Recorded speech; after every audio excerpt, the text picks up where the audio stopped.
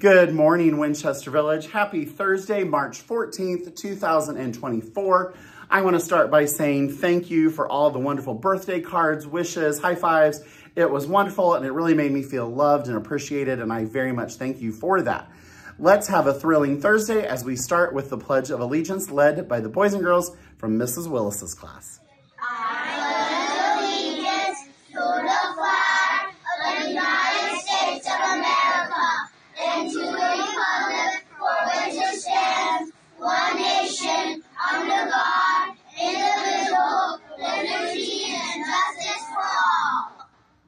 Nicely done, first graders.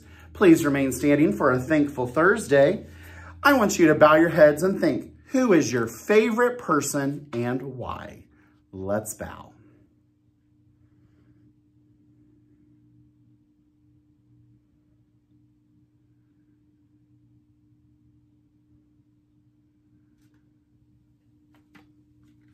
Great job, boys and girls.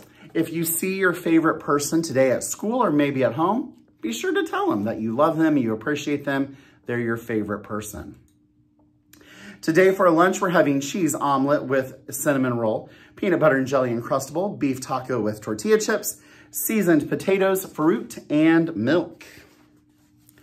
We've got some students celebrating their birthdays today. A special happy birthday to America Marancho Lopez, and Eon Warwick is celebrating a birthday today as well. Continuing through our spring break birthdays, we want to wish a happy early birthday to Abdul Ahadi. Marcus Bartholomew are both celebrating their birthdays on March 30th, and we'll wrap up the rest of spring break birthdays tomorrow. Make sure you're carrying your bus lanyard with you everywhere you go. You need it on the bus, you need it in the cafeteria. Just makes everything move faster. Tomorrow afternoon, as we get ready to go on spring break, I'm gonna have you put your bus lanyards in your backpack so you don't lose them. And tomorrow is the last day to buy a yearbook. I've sent reminders to your parents. After Friday, we will not have extra yearbooks available. We might have a few, but not very many, and they'll be more expensive. So make sure you tell your parents you want a yearbook right now. All right, I want to brag, and so does Mrs. Jaffe, on Rodrigo from Mrs. Jaffe's class. Mrs. Jaffe sent me this great picture, and she said, Rodrigo was so excited to write his first book review. He's not a big fan of writing, so I'm proud of him for asking for help and wanting to complete the whole review. Great job, Rodrigo. Boys and girls, Miss Reuter and I are so proud of how hard you all worked on the book reviews. We loved reading them, looking at the pictures. Like I said, we did over 1,500 books, which is phenomenal.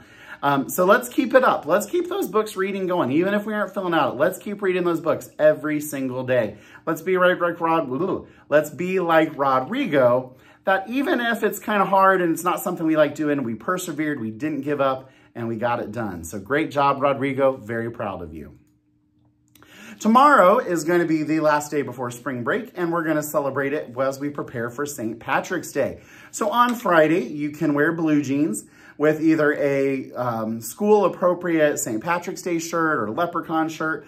And if you guys say, I don't have that, Mr. Schneider, you can just wear a green shirt.